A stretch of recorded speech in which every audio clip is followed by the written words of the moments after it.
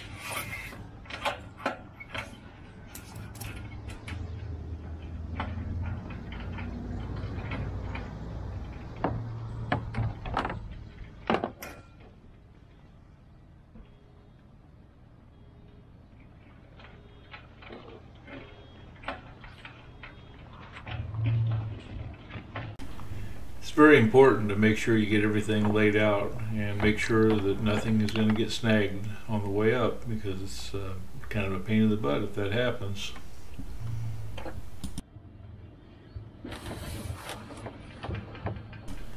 The next thing that needs done is you need to slide the amas out. I usually don't use the tramp, so it just eliminates a step. I use the tramps if I'm taking people with me, or if I'm carrying a bunch of material with me, like if I'm going camping or something like that. But ordinarily, just for a day sail, for just me, I do not use the tramps.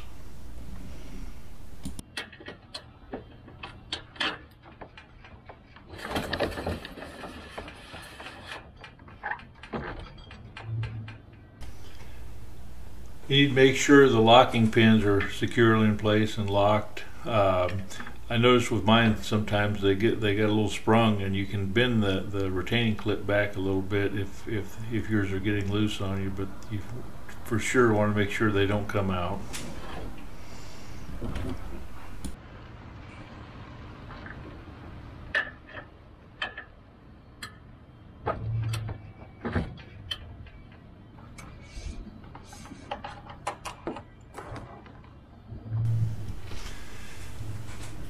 You do not need to use the locking pin around the ball, the pivot ball, using the system I'm using, but you do need to connect all four shrouds. Remember, the short ones go towards the front of the boat and the longer ones to the back, and you need to make sure they're all pinned securely. I use the vinyl to slide down over them to keep them locked in place. Had one of them come off one day. That was not a pleasant experience, so do everything you can to make sure you don't have a problem later.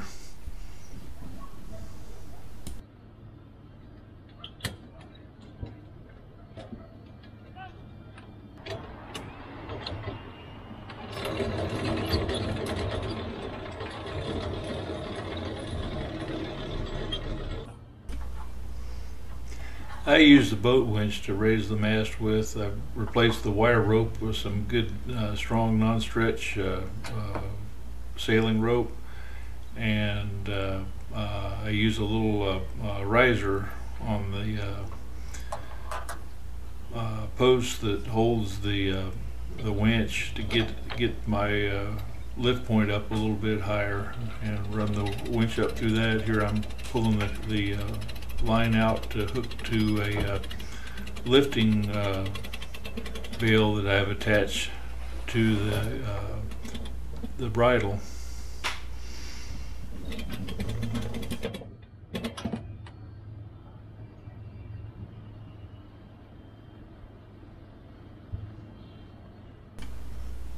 Once everything is connected, I tighten it up and do another quick walk around to make sure no lines are fouled, no shrouds are under anything, and the mast has got a free path home.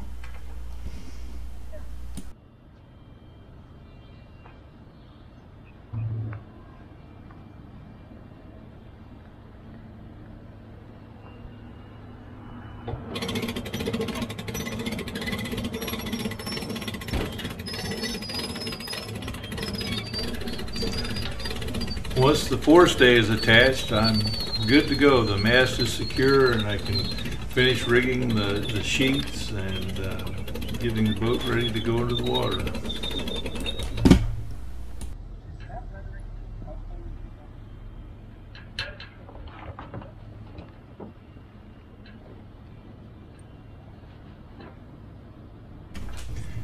When I got the boat about 10 years ago, I was also 10 years had 10 years less use on my old bones, and I discovered that bringing my little 6-foot step ladder made life a lot easier. I just don't climb up and down off of that deck as easily as I once did.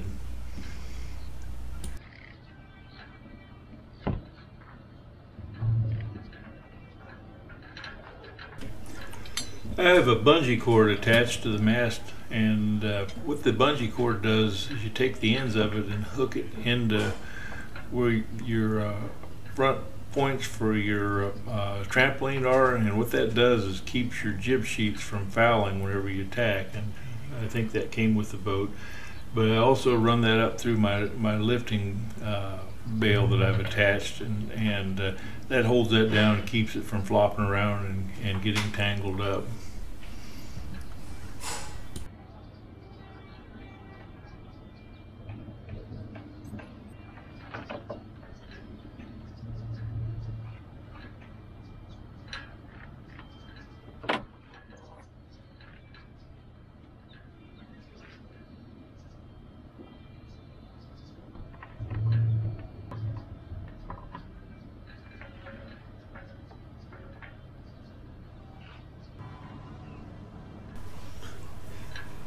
Next, we're going to hook the jib sheets up. They go around the outside of the bungees that I was talking about earlier and to the inside of the shrouds, and then back through the jam cleats with a nice little stopper knot in them.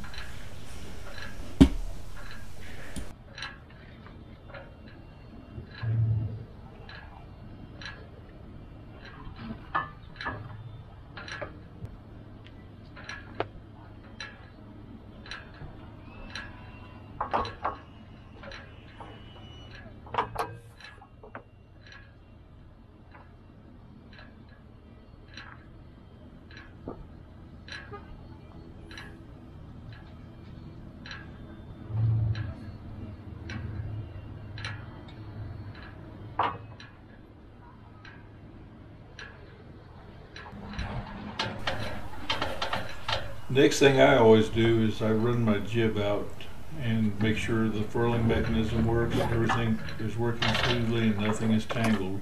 I've learned the hard way, it's a lot easier to do this on the trailer than it is out on the water.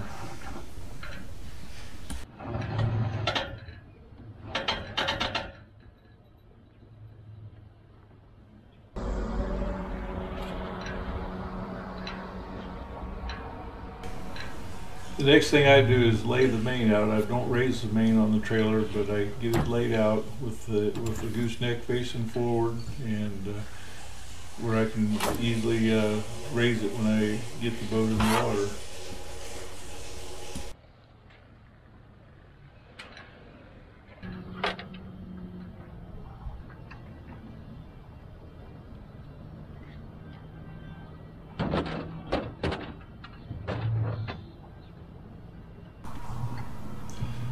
Always check out your boat ramps before you try and use them, and make sure you have a clear path from where you're going to rig the boat to where you're going to launch it. I heard too many sad stories about people finding power lines with masts.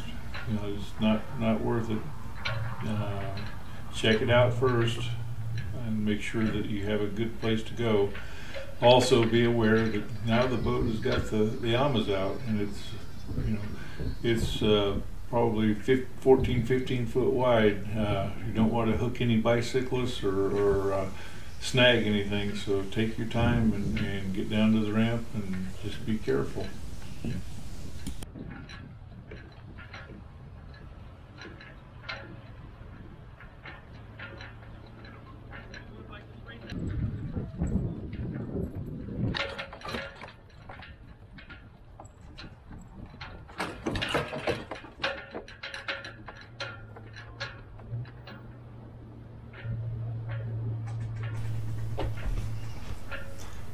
The last thing I do is get my boat hook ready and make sure my painter is attached to the front of the boat. One thing you do not disconnect the boat from the trailer until you're in the water. It doesn't take much for that boat to slide off of those two rails, so don't unhook it until the boat is in the water and you're ready for it to come off, because believe me, it's a bad day if you drop the boat on the ramp. People get very impatient with stuff like that, and it's also quite expensive to repair.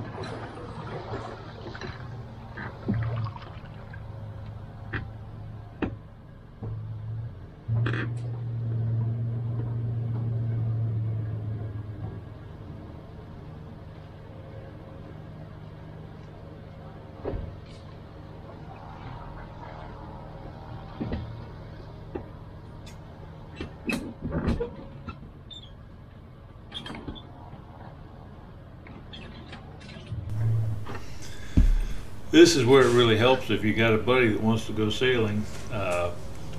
One of you can drive the boat off of the trailer using the trolling motor and go around to the beach and wait for the other one to park the truck and trailer. But doing it by yourself is a little more difficult. Basically, I just have to tie the boat off to the dock and go park the truck and come back.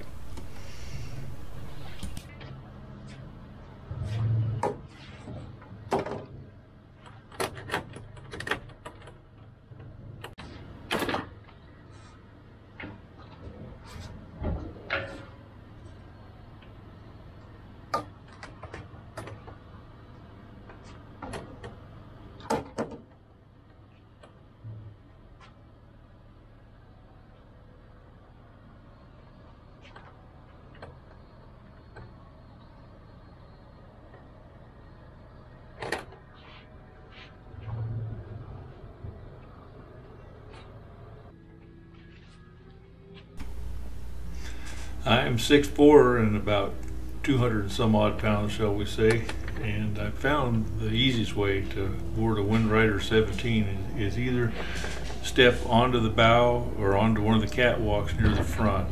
It just seems a whole lot more stable and a whole lot easier to get aboard.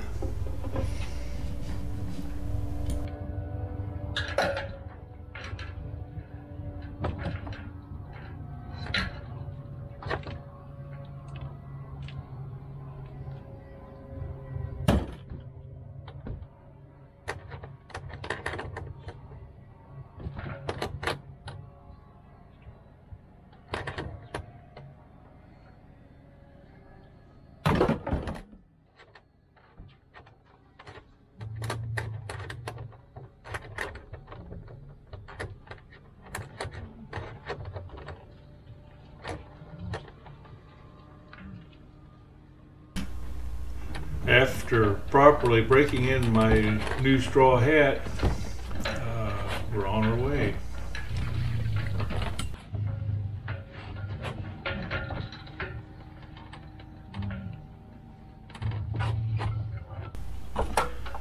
Sorry people, I know my car warranty is expired, but I just don't have time to talk to you right now.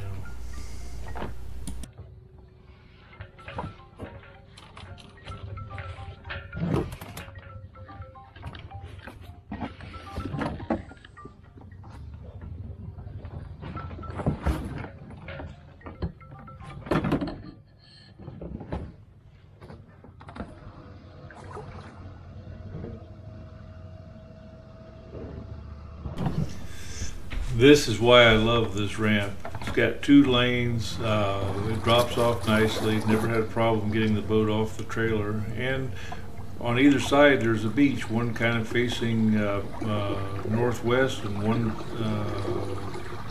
facing southwest, and it's usually works out pretty good. I can put the nose of the boat up on the beach and put my mainsail up and back out and catch the wind and go.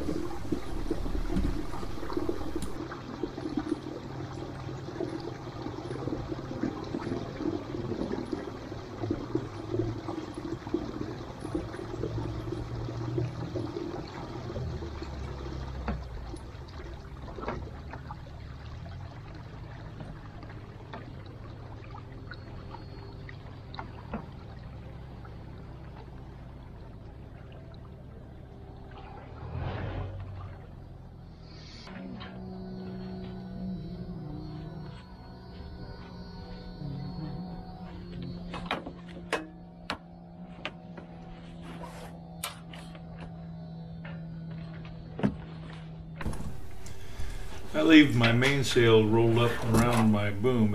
It's worked very well. I mean, I take it off and clean it from time to time. It's also rigged with a reefing line, so I can reef it if I need to reef it.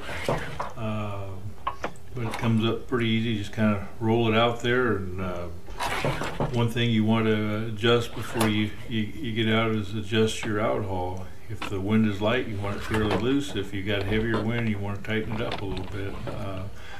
I always release it when I come back in so that it's easier to raise the sail. If you get the outhaul pulled out too tight, sometimes it can be hard to get the sail in the track. So you want to save the outhaul for last.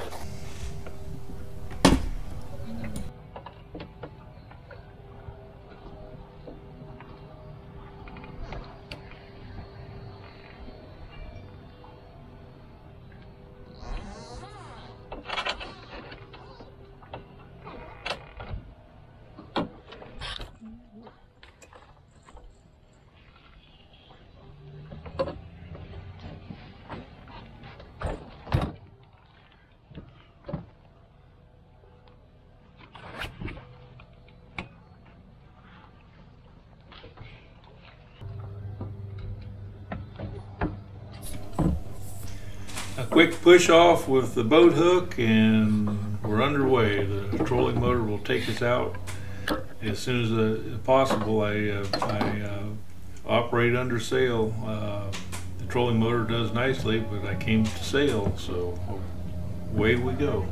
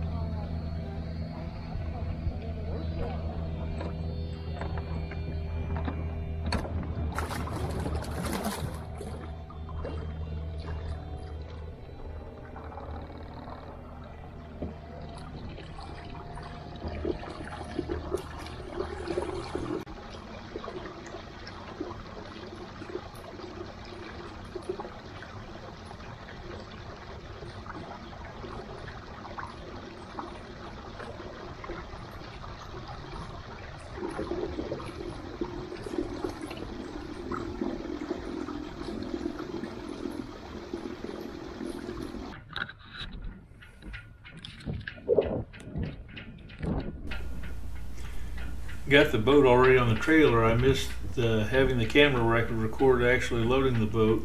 Basically, I backed the trailer in until the rail the boat rides on, the back end is just right at the water level, and then generally with a boat hook, if I'm by myself, I can pull it around there and pull it, slide it up on the trailer, and use the winch to pull it home, and we're ready to come out of the water.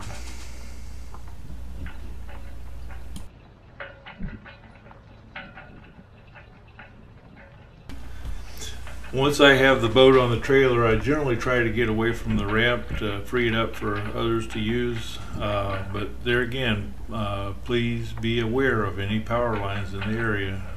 But I usually, here is not a problem. Their utilities are all underground, but I know that's not always the case. So be careful about the watch overhead. But if you can, try and stay out of other people's way. It's good to be courteous.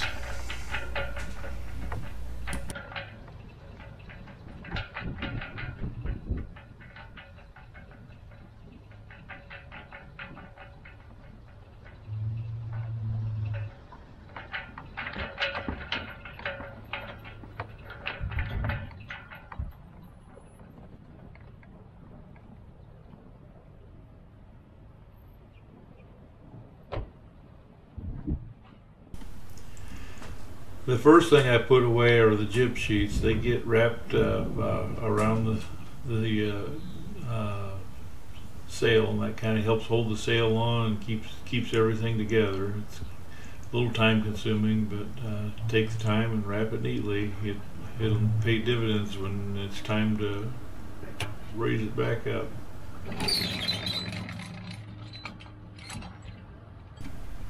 Next, I run the boat winch or line through the riser there. You can see the pulley there on the top of the post, and hook it back to my lifting bail and get ready to tighten it up so I can lower the mast.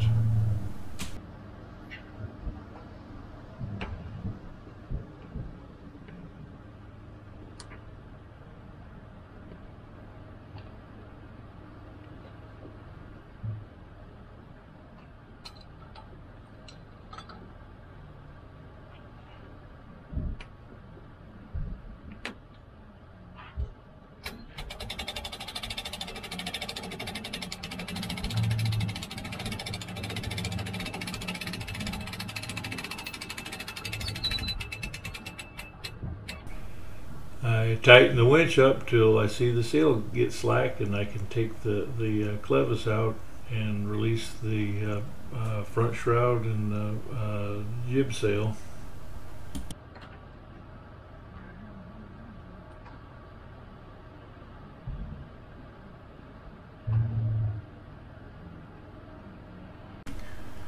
Once I've released the front shroud, I'm ready to lower the mast.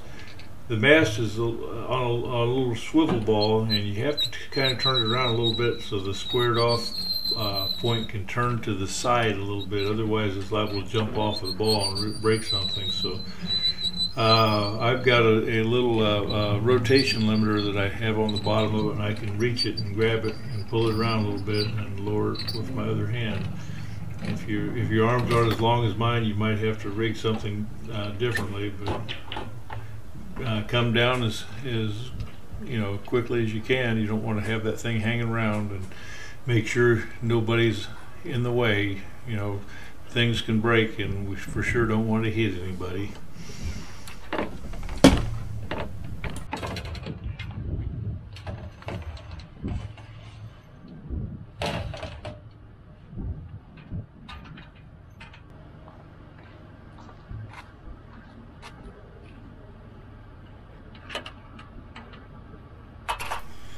Where I'm parked at, there is a potential of a vehicle coming past, so I went ahead and shoved the traffic side AMA back in to make sure that there was plenty of room for anybody to pass.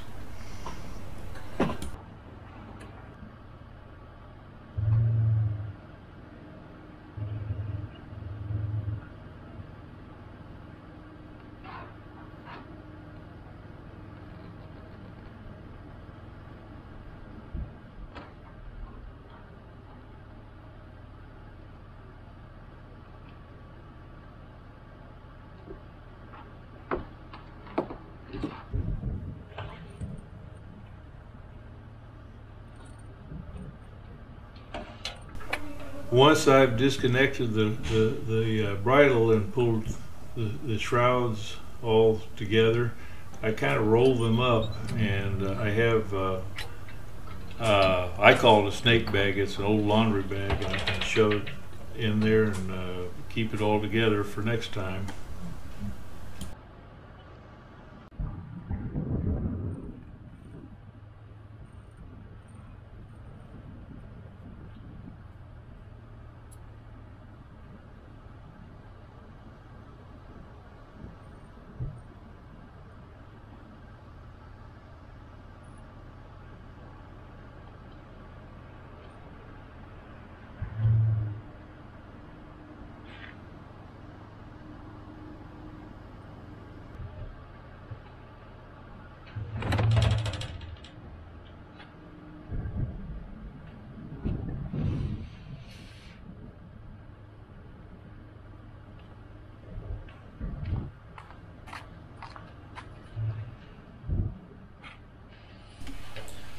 I attached the boom to the crutch using the bungee cord that that I use to keep the sheets out of the sail, and then I put it on the back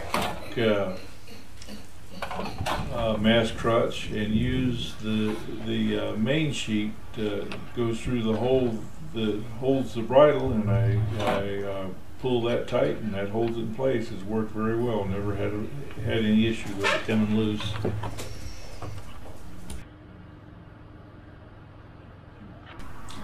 Hey, thanks for coming along. Hope you enjoyed the ride. If you like it, please like my video and subscribe to my channel. I'll continue to post.